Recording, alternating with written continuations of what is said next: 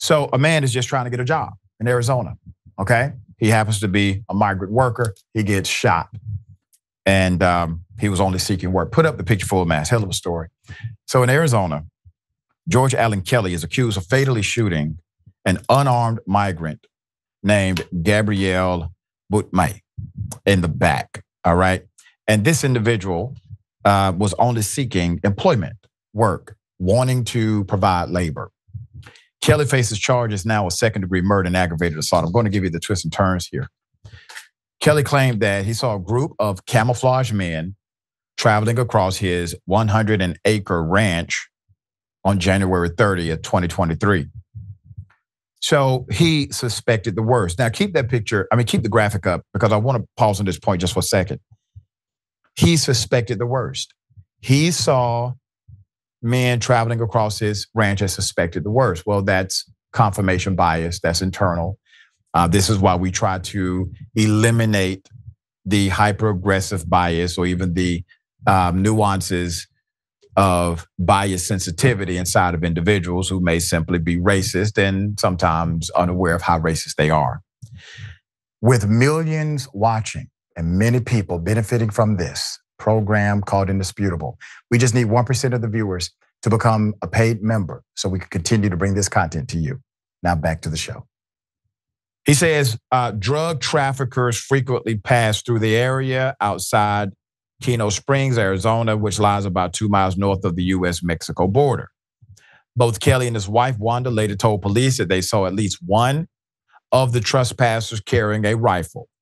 Kelly said that when he confronted the intruders, one of them pointed a rifle toward him. In response, Kelly said he fired warning shots from his AK-47 above the group's head. However, Arizona prosecutors tell a completely different story. The state accuses Kelly, 75, of shooting an unarmed migrant named Gabrielle in the back from a concealed position. Gabrielle died on Kelly's property. No one in the group carried either guns. No one in the group carried either guns or drugs, prosecutors say. They were cutting through Kelly's ranch on their way to Phoenix, where they plan to work as roofers. Quote, Kelly issued no warnings, which by the way is required to use deadly force in a situation like that. Kelly issued no warnings and made no request. Prosecutors wrote in court filings, he just started shooting at them. Previous incident involving Kelly includes court records at times will paint Kelly himself as an instigator. They have this on record now with an unusual bent in firing warning shots. He always says, I just fired a warning shot in 2004. Kelly heard gunshots coming from his property, went to investigate. As he approached, according to him, he fired 4 shots in the air to warn the person that he was approaching. The man, Gerardo, told Kelly that he had used the area for target practice since he was a kid. Kelly's property borders the Coronado National Forest, where target shooting is actually completely legal. It is permitted. And Gerardo tells the police that Kelly, quote, made racial comments toward him during the confrontation. And Gerardo responded by saying, quote, I'm going to tell all the I see to come cut down your fences. While retrieving the cattle, Kelly encountered a group of people he assumed, believed to be unauthorized migrants. He would have said illegals in his mind. 2 of them walked toward him. Kelly yelled, parate, Spanish for stop, several times and then fired a pistol into the air to warn them, according to the police record. This is his account. The men walked away. Border Patrol agents swept the area but found no migrants. Police found no damage to the gate latch. Quote, my investigation revealed that Kelly may have left the gate unlocked himself, police report says. No criminal activity was revealed, end quote. In 2022, a text message described in court records, Kelly referenced 27 migrants growing daisies as of last night. A euphemism for buying bodies that prosecutors described as written fantasies about mass murdering a dehumanized group. When he and his wife contracted COVID that year, he blamed it on COVID illegals. COVID infected illegals is the term he utilized, code. Encountered at Walmart. Sir, you should have just blamed Walmart. I digress. And 3 weeks before the death of the individual whom he is arrested for now, Kelly told a friend in a text his ranch was overrun by cartel traffickers and that his AK-47 was getting a lot of work. Once again, fantasy. Did not happen that way. Put up the picture full mask. While Kelly's trial is going, Arizona State Rep Justin Heap, along with other Republicans, are pushing a law that would expand the state's castle doctrine to allow people to use deadly force if they feel threatened when confronting trespassers. So the representative told the state's House Judiciary Committee last month that the change was needed to help ranchers remove trespassers from their property, specifically noting the problem of unauthorized migrant trespassers. Please keep in mind, he's only hoping to expand the protection so that people can murder trespassers without having criminal penalty. That's what this law aims to do.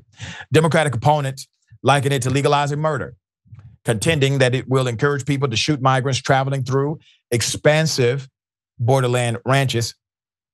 But the county attorneys for both Yuma and Yavapai told Capital Media Services they never asked Heap to change the law. They don't know anything about this, nor are they coordinating.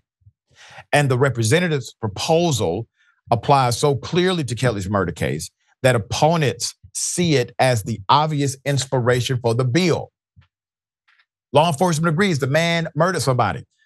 The proposal happened because George Allen Kelly was accused of killing a migrant who basically crossed his property, said Abi Rahman, a spokesperson for the Democratic Legislative Campaign Committee. Murder is something that should definitely not be legal, end quote.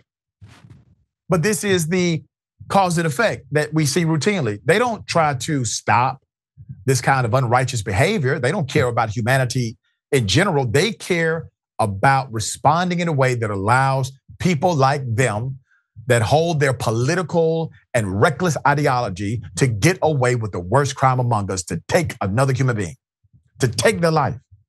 And I challenge the notion, if you believe in any level of spirituality, if you believe that you come from a divine creator, if you believe in your Christian evangelical roots, how in the hell can you believe it's okay to create a bill, a law that would protect killers and let someone get away with premeditated murder? All right, David, thoughts here? Well, two things. First of all, I have a feeling that if we were to look at this guy as a media consumption, it would be a lot of far-right lunatic media stuff, which got him very frightened and afraid of migrants for no fair reason. And then the second thing is, how many of us in our lives have cut through somebody's property or had our kids cut through somebody's property because it was shorter to get to the store or quicker to get to school? Are we now going to say as a society that anytime somebody cuts on your property, you can open fire and shoot them in the back? Of course not. But there's this impulse now in some parts of our society to go ahead and take justice into your own hands, as opposed to doing the humane thing, which is saying, hey, can I help you? You want to cut across my property? Tell me what you're doing. I mean, have a conversation, be a human being. But the moment somebody immediately turns to a gun and acts out their fantasies or their fears themselves and takes justice into their own hands, that's when society is truly doomed. And that's why, again, it's so dangerous out there in this gun culture. So many people feel like they take matters in their own hands and that they can just sort of shoot anybody they want. It's insanity. It really is. And then the lawmakers who are elected by people do not make it any better.